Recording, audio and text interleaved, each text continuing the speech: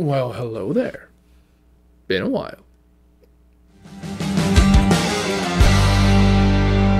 Hey, what's going on, everybody? Gus here. Yes, my voice is weird. This is why I've been out of the game for a while. I've been completely knocked out of the park for what, like 2 months now? Which is the reason why my voice is still failing a bit, and this is closer to me, because, I mean, I'm trying not to sound too bad. But anyway, I am getting better, and at least now I can speak for like more than 5 to 10 seconds without dying from exertion, which means time to get back on the horse, because the reviews are piling on. We need to get this thing rolling. Starting today with 2 reviews at the same time, which is basically one single review from this brand, TForce Audio. New Chinese brand on the market at this point, not that new, because these things actually arrived late last year, at least the normal Yuan Li. And TForce Audio actually contacted me while I was in the process of writing up the review for the Yuan Li, saying, hey, we're launching, more accurately, the Yuan Li Dark Soul edition. It's a limited edition, limited version of it. Would you like to maybe review both of them at the same time? And I asked them, dudes, is this just a reskin? Same thing, just different color, different looks? And they said it wasn't exactly the same thing, but it is. So basically everything aside from the cables that I talk about in today's video regarding the Yuan Li, it's applicable to the Dark Soul edition as well. But let's just get to it. They're at least putting themselves in the thick of it. They have decided to launch at a price range that puts them squarely competing with a bunch of really heavy hitters, because the Yuan Li is retailing for 120 bucks.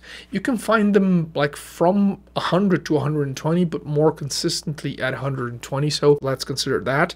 And in that area, it's like between and actually, you know, punching against the Arias, the Prometheus, the P1s, kind of, because the P1s is like 160, but the Arias are like 80, so it's 40 down, 40 up.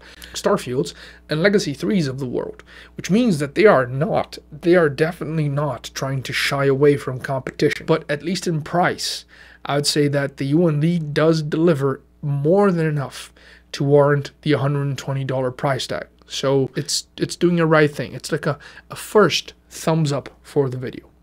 Now, we're going to discuss sound in a bit, but specifically when we're talking IEMs, when we're talking audio equipment, audio stuff, you're paying for everything. You're not just paying for the sound quality. Obviously, sound quality is the most important aspect, but you're not paying just for that. You're paying for everything. And the Yuan Li does deliver. It delivers with a really nice packaging that comes with this sleeve outside of the box.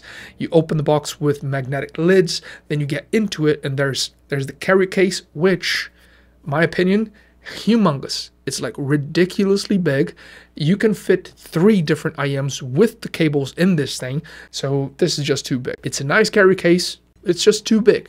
But anyway, you have a very nice, very well-rounded presentation of the IEMs right there in front of you. And they look pretty. They look good. Both versions look really good.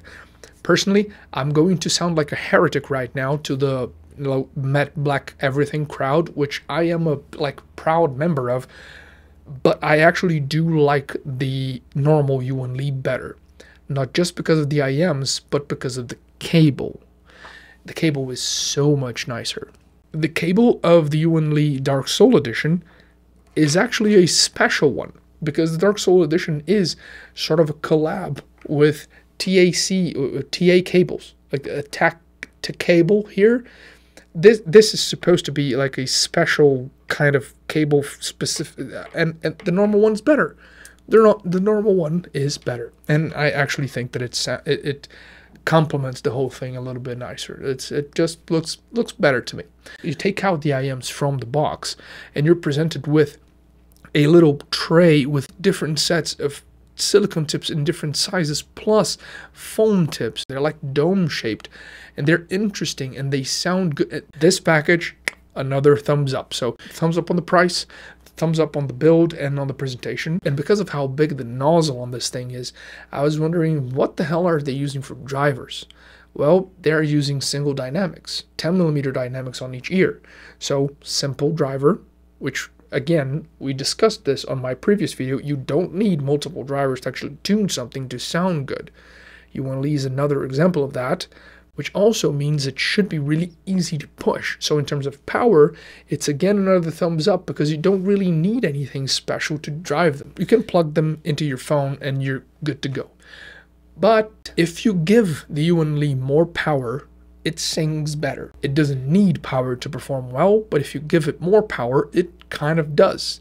Maybe it could have been placebo effect, but I tested it across the board with 6 different amps and DACs, and every time that I give it more power, it does tend to bring something extra out of the whole sounding experience. So I would say that it's great that you can use it with whatever, but if you have a dedicated setup that can push it a little bit further, it will go a little bit further. And to just close it off, let's talk about sound then. Well, they are balanced. They're not super flat sounding, but they're almost. They're trying to be something that you would be able to use even as a monitor. It has a good presentation and a good amount of detail in the low end.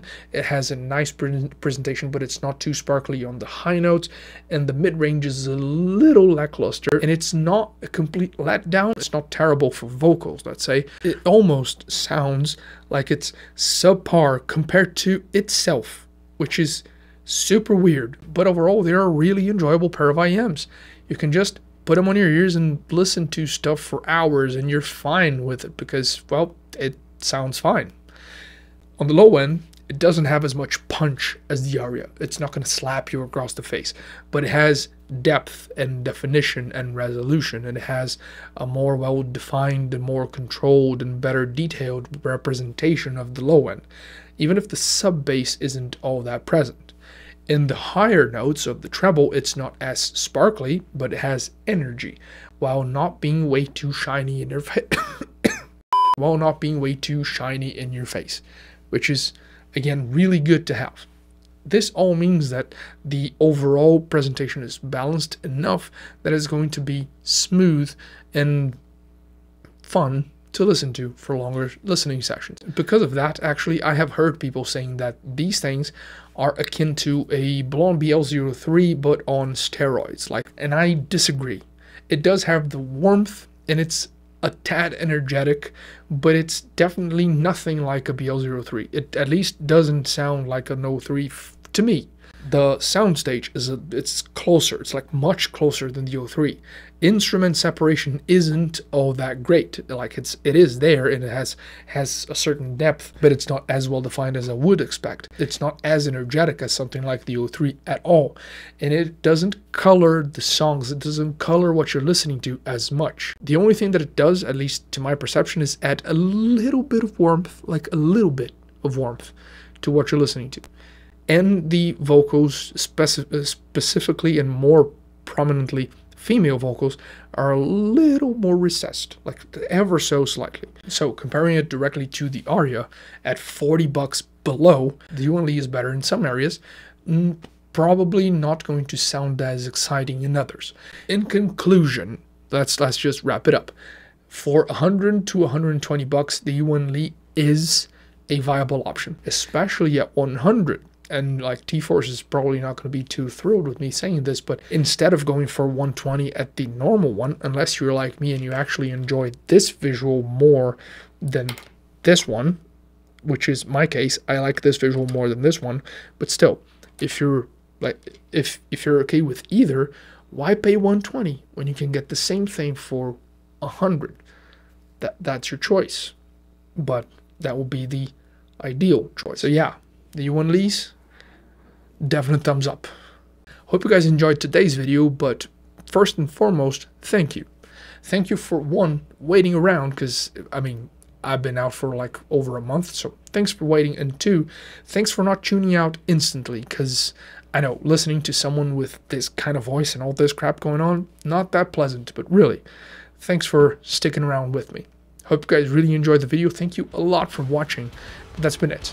I'll catch you guys later.